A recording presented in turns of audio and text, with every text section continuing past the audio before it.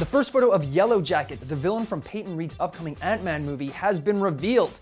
Earlier this year, Marvel released a slew of new images from the film, including some concept art that showed what Darren Cross, aka Yellowjacket, would be wearing. Cross's outfit is far more advanced than the one worn by Ant-Man, played by Paul Rudd, as shown in their first big encounter. Hank Pym's Ant-Man suit doesn't have a single weapon, Reed told Entertainment Weekly, whereas Yellowjacket is armed with plasma cannons.